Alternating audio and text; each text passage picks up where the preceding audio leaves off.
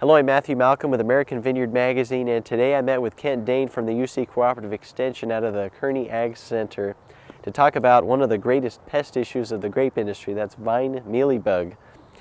He talked about mating disruption and how that can be utilized as a great tool to get a hold of this ongoing pest issue. So today we talked a little bit about mealybug controls, and what I focused on was some of the softer controls.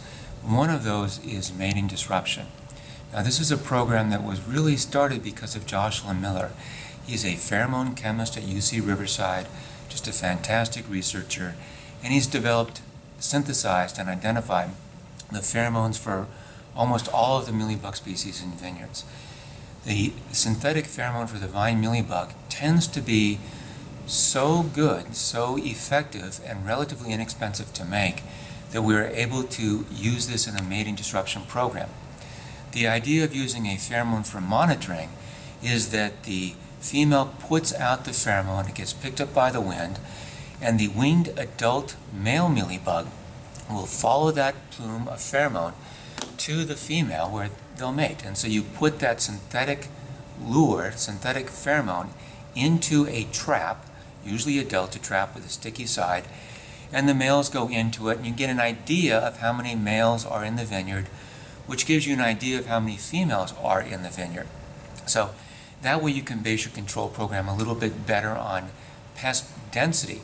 They do this all the time with moth pests. They do it all the time with San Jose scale, for example.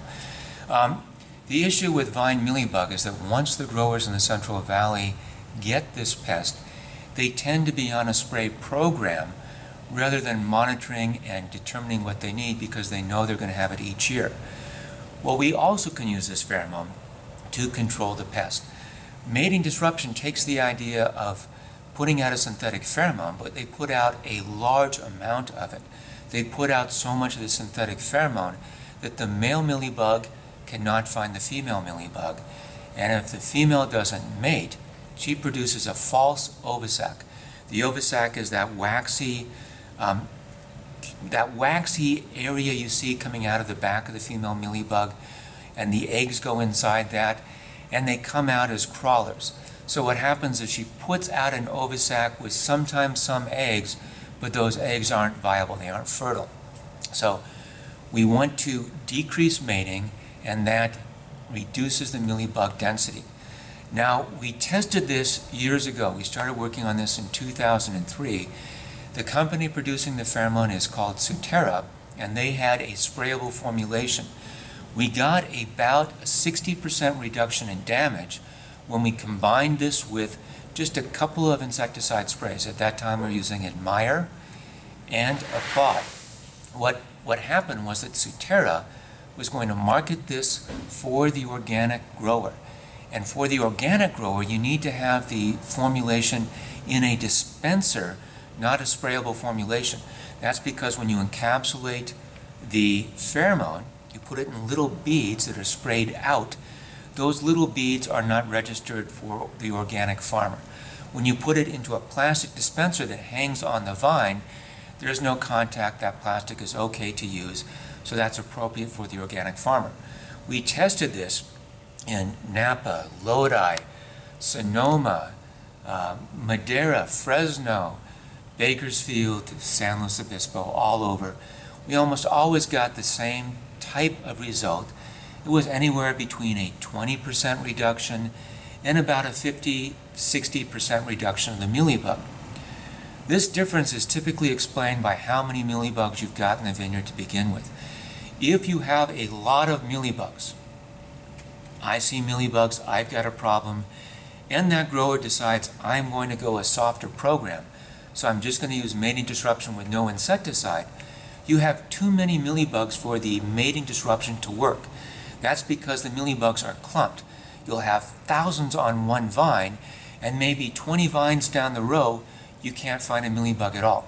What happens in this situation is that the male mealybug will emerge as an adult. A winged adult mealybug will come out of its cocoon, and a female mealybug that's ready to mate will be just millimeters away from it. That's like 1/64 of an inch. And so it doesn't have to use the pheromone to find that female. It mates. You continue to have a problem. So for this reason, you have to combine mating disruption with a pheromone.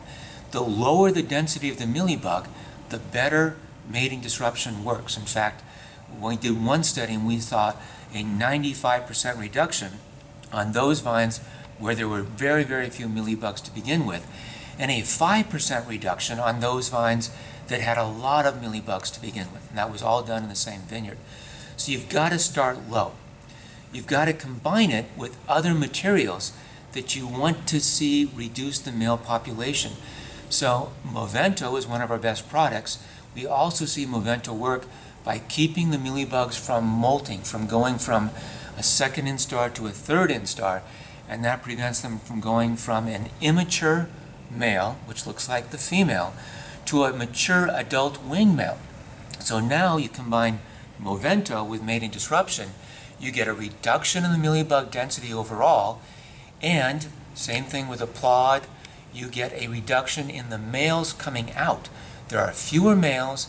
The ones that are out are having a harder time to find the females, so we think that this is a good combination in a soft program. What's happened recently is that Suterra has gone back to a sprayable formulation of the mating disruption. This is fantastic because this increases the point sources. Remember, with dispensers, you put them out, the rate is about 250 per acre, so that means every other or every third vine.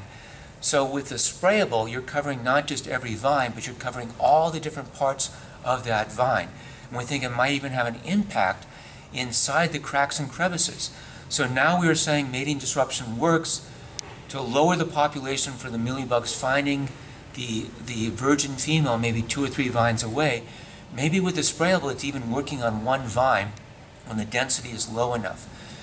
So we're studying this. David Haviland, a farm advisor down in Bakersfield in Kern County, is also studying this, and we both are getting very good results. We're shutting down the traps, we're seeing a reduction in mealybug density, and now we're going to see what combinations of insecticides work best with this, what was an older program, mating disruption, and a newer program again because we're going back to the sprayable formulation. Thank you, Kent. Learn more about managing pests like vine mealybug in American Vineyard Magazine. If you don't receive it, subscribe for free today. I'm Matthew Malcolm, CaliforniaAgNet.com.